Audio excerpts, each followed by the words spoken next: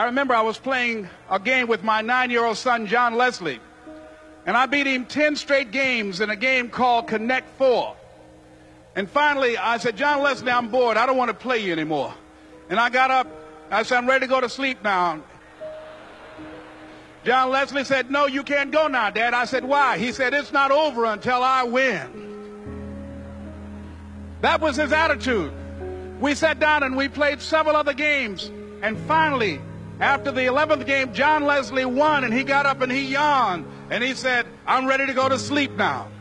And I'm saying to you, what if all of us took that attitude after we face a rejection and a no, or we have a meeting and no one shows up, or somebody say, you can count on me, and they don't come through?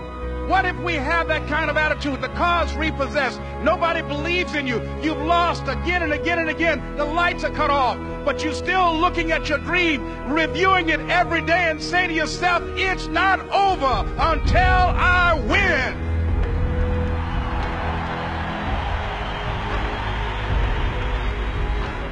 It's very important as you hold on to that dream.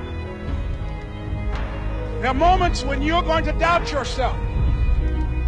There are rough times that are going to come, but they have not come to stay. They have come to pass. It's very important for you to know that. Don't say I'm having a bad day. Say I'm having a character building day.